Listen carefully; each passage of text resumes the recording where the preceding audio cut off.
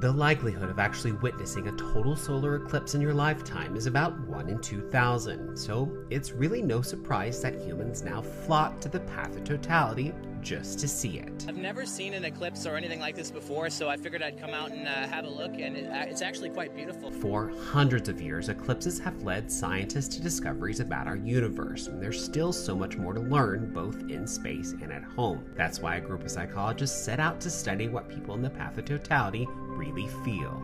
There's an aspect about eclipses that it's so novel, so unexpected, and so sort of powerful because you have multiple different components here, right? During the 2017 total solar eclipse, they turned to Twitter to gather data.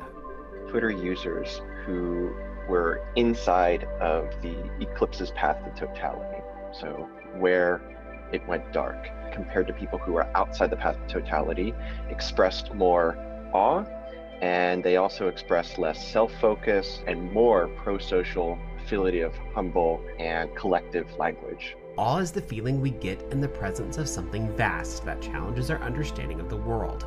It's also the same emotion many people report while experiencing various types of weather. People can still feel awe from those types of things. Sunsets are, kind of one of the quintessential things. And what makes a sunset the most beautiful? We have people talking about thunderstorms, even tornadoes.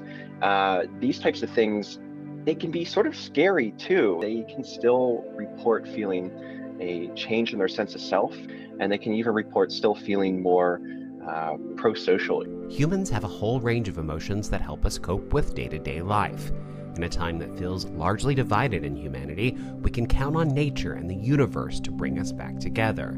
So look up and experience the awe that keeps us all connected here on Earth.